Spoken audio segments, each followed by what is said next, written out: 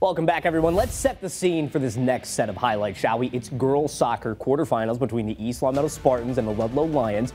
0-0 through extra time, and the game goes to penalties, and that's where we're going to take you. Madison Gent for East Long Meadow buries the first penalty into the side netting to start things off for the Spartans. Now it's Kate Del Negro for the Lions, who picks out the same corner, levels it for Ludlow. Jordan Addy is up next for the Spartans. He's going to slide it in for a cool and calm, collected finish and a captain's contribution. Makes it 2-1 East Long Meadow on penalties. Califolia has something to say. The Lions number 9 puts it away.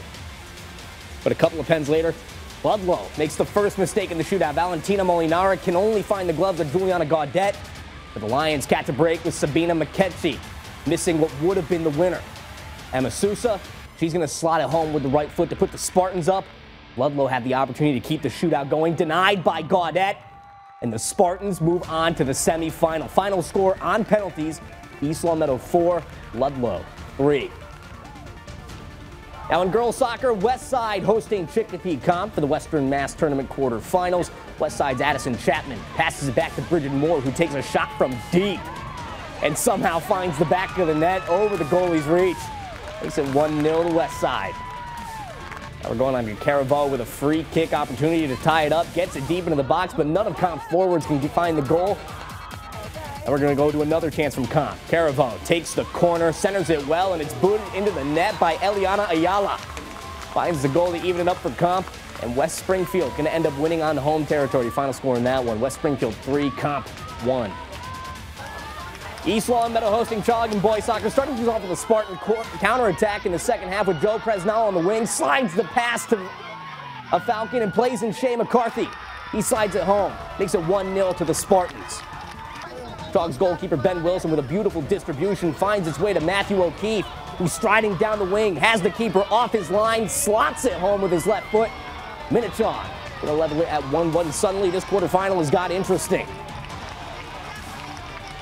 East Long Meadow put an attack together. The ball makes its way to Presnell, finds a way in front of the defender, makes it 1-on-1 with the keeper and slides a cold finish.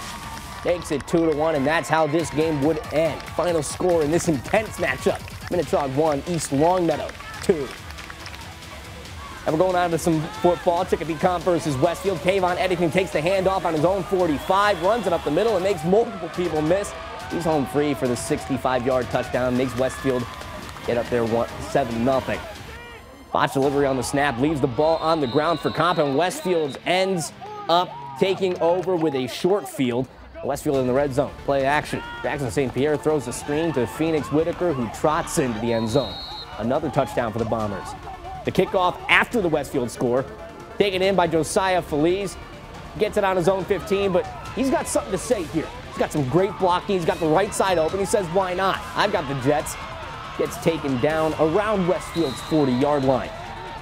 Next drive for Westfield, they hand it off to Eddington again, who takes it off the right end, finds some space, and boy, oh boy, can you ask for anything else? Another 65-yard touchdown for the running back after making a couple men miss. Westfield going to blow out Comp with a final score in that one. Westfield 63, Comp 0. Now we got East Hampton at Pope Francis for girls soccer. The Cardinals already up 5-0 in the second half. Long ball forward for Isabella Meadows. Takes it through the Eagles defense. Round the keeper. She slots it home.